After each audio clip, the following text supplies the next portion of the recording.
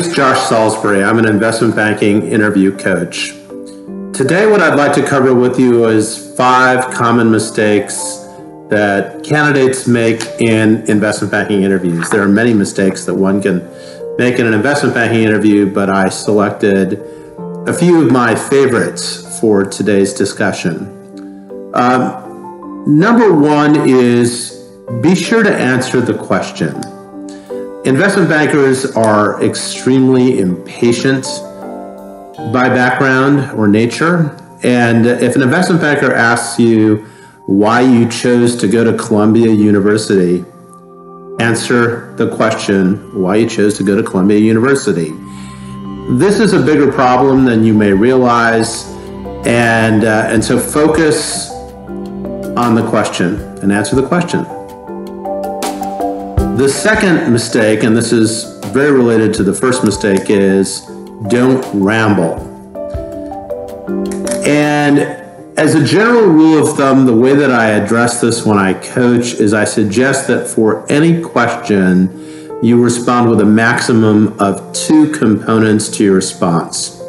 No one wants to listen to a laundry list kind of response. Investment bankers, by their nature, have pretty short attention spans. I know I do.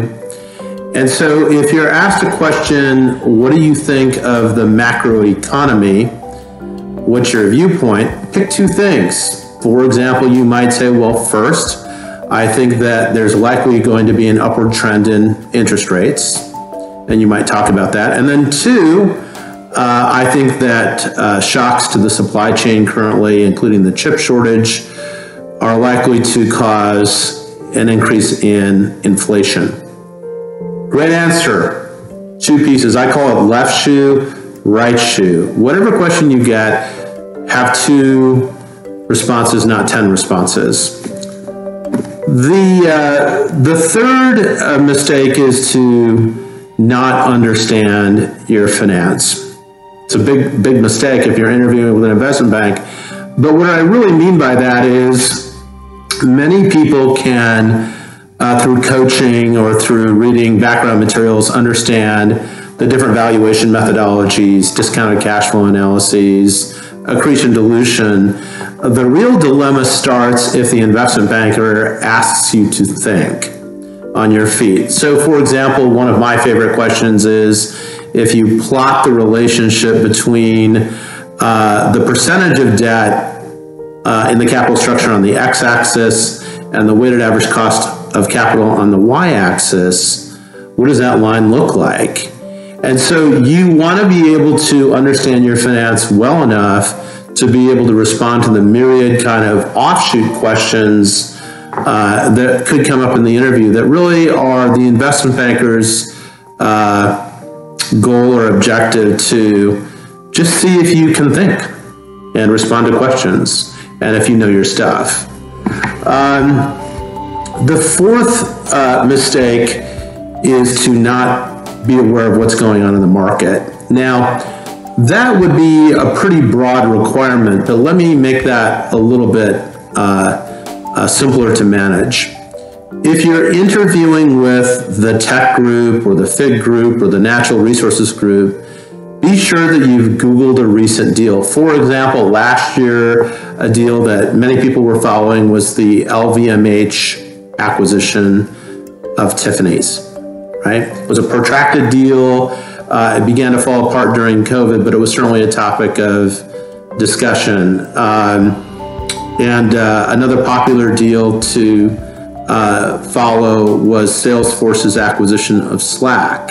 So know a deal so that the investment banker says, so tell me about your interest in the space and a deal that you're aware of. You can talk about something that's going on in the market. You don't have to know every deal, but certainly be aware of at least one deal so you can make some conversation about it. And then lastly, I recommend that all candidates have 1 or 2 questions that they can ask the interviewer at the end of the interview. And my recommendation is always to keep it simple. Your job as the candidate is to not put the interviewer to work. So You don't want to ask a question like, so I hear there's an SEC investigation into, part of your operation. Do you care to comment? Probably not a good interview question, even if it's true. And maybe you want to think about a different investment bank. But good questions are, so what do you love most about your job? Why did you choose to work at JP Morgan or Morgan Stanley or Goldman Sachs or Evercore or wherever?